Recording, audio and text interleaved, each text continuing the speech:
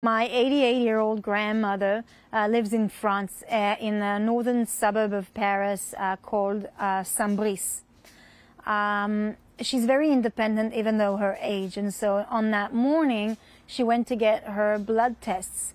And just before she reaches the laboratories, two Arab Muslims have attacked her from behind, punching her, kicking her to the ground, spitting on her, calling her names or calling her a dirty Jew, and running away from there. This was a purely anti-Semitic attack that was meant to violently attack Jews and humiliate them. It's not just an occasion, or a rare event.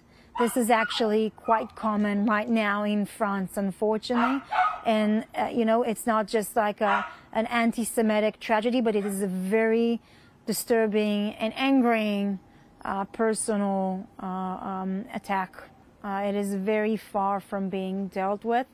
There's nothing really that the French government is doing to protect the Jewish community in France. It's been decades that the Jews have been attacked. That the rise of anti-Semitism has been spreading in France, and the governments, one after the other, haven't done barely anything.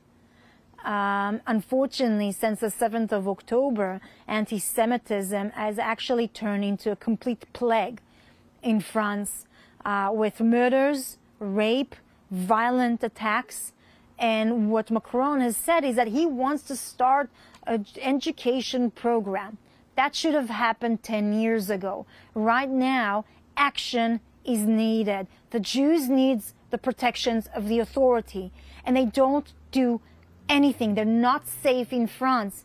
There's violent mobs, pro-terrorists who are marching the streets, demonstrating, destroying everything on their way, that are targeting, they're driving through Jewish neighborhoods trying to find Jews. This is just unbearable. And so there has to be action taken. These people have to sit behind bars. They have to be deterrents. Jews are not safe anymore. Not in Paris, not in New York, not in Los Angeles, and not in Australia. So I call all the Jewish community to come to Israel, to their national, historical, religious, and cultural homeland. I call them to come here because at least here they'll be capable of defending themselves by themselves, and they're not going to be at the mercy of rulers or government who are not doing anything. It's about time they come home, and I call them personally to come home.